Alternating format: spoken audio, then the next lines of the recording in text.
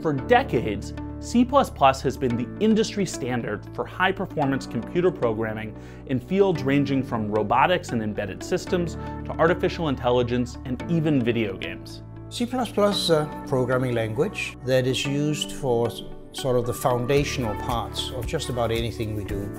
It sticks in between the higher level software and the hardware, and that's a much bigger part of the world than most people think. And so it's basically everywhere. Our world is becoming increasingly autonomous, and AI can be found in more and more applications. C++ is the common thread between self-driving cars, drones, and robotics. At Udacity, we're working with C++ experts to prepare students for the many careers that utilize this programming language. It has a core domain sort of in between the hardware and the higher levels of software. And that domain seems to be increasing as we have many more gadgets. It can handle the complexity of your camera. It can handle your fuel injectors and the steering wheel on your car. There's few languages that can actually do that well.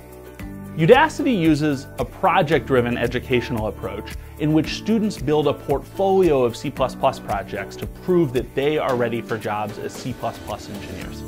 As we get more computerized gadgets, we get more C++.